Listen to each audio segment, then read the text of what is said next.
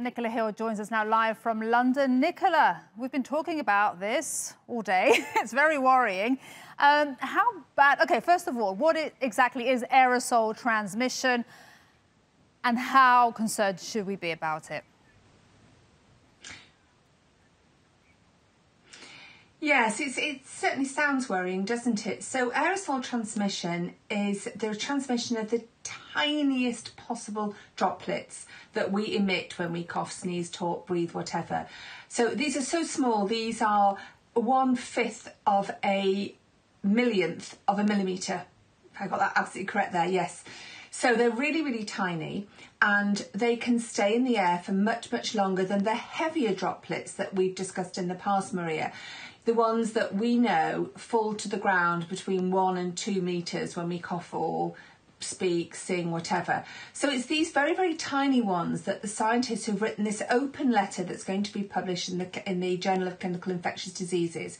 And it's an open letter to the WHO saying that they really need to take the possibility of people becoming infected by aerosol transmission into account. Now, at the moment, the WHO says this is a possibility in hospital settings where you have operations, you have people being intubated in intensive care, COVID-19 people, or if they're being operated on. And that's why healthcare workers are wearing these, what we all have now learnt about, these N95 respiratory masks, which protect them when they're inhaling anything in the air that might have these tiny, tiny aerosol droplets in them.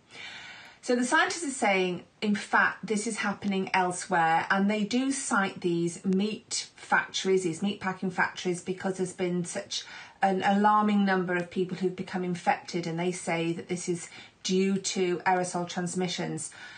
It's causing debate. Now, I spoke to Professor Ian Briley. He's a virologist, Professor of Virology at Cambridge University this morning. And I said to him, look, is this possible? And he went, yes, of course it's possible. But what he says hasn't been confirmed at the moment, and it's difficult to confirm, is how infectious these droplets are. Now, he says the reason there's a problem confirming this is because to have a laboratory in which you can do these studies, it has to have something called CL3, that's clearance level 3. So it has to be incredibly safe and protected so that people working in there are not going to become infected, and also the virus can't be released. Then you have to swab the atmosphere. Then you have to see whether that swab infects the tissue cells in the laboratory. All very complicated. And that hasn't been shown at the moment, which is why the WHO is downplaying this. But of course, you have got these scientists saying, look, we don't know about it. We know that aerosol transmission does go on. Why not start taking precautions?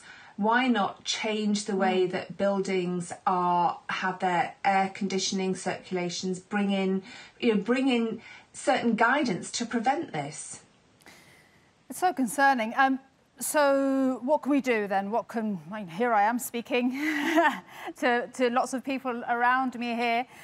What can we do to protect ourselves? I know you said it is really more of a case and a worry in a hospital setting, but what can the general public do?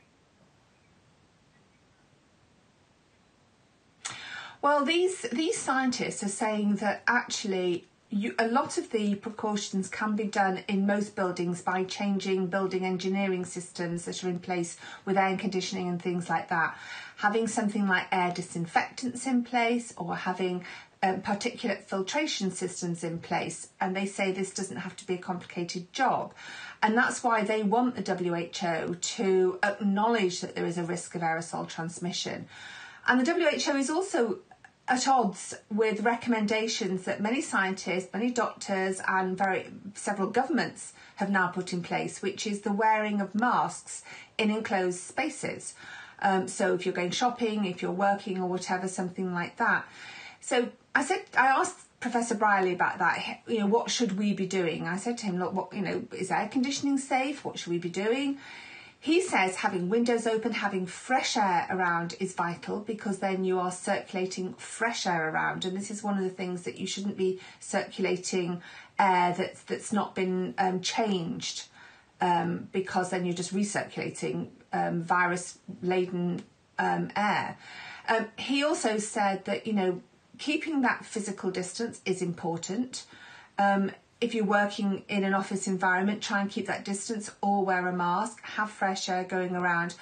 But it did say to me, we have to live with this virus. You know, if you want to completely self-isolate, not see anybody, don't go anywhere, then yes, you're going to reduce your risks of getting COVID-19, but you're going to become depressed, you're going to have other illnesses as well. So I think this is one of these things where we have to manage the risk, we have to evaluate how we want to live our lives as the science grows and we learn more about it. Absolutely, and we're learning every single day something new, and I know you're learning more than we are as you're so close to this subject. Nicola, thank you so much once again. Nicola here, live for us there in London.